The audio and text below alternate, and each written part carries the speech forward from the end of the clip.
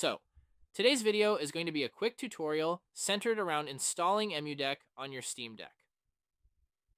One of the issues I ran across is that EmuDeck installer does not recognize the micro SD card you want to install to. Here is how to fix that issue. First step, go to your desktop mode on your Steam Deck, then click the Steam icon on the bottom left.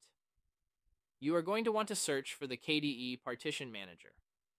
Once you have found it, you will see the left panel under Devices, and you are going to want to left-click on MMCBLK0. On the right panel, right-click on the line Dev MMCBLK0 and go into Properties.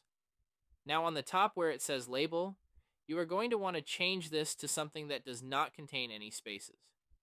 For an example, if you are changing it to my SD card, make sure it is all one word and does not contain any spaces.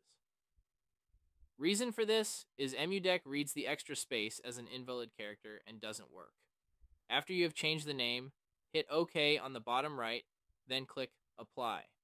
After that, you may close the KDE Partition Manager. The last step is to safely remove your SD card by clicking the SD card icon on the bottom right. Once you have done that, remove and reinsert your micro SD card from your Steam Deck. Now you are ready to launch the EmuDeck installer and will recognize the SD card. I hope this video helped you guys out. If you have any additional questions, feel free to leave them in the comment section below. Thanks again for watching, and I will see you next time.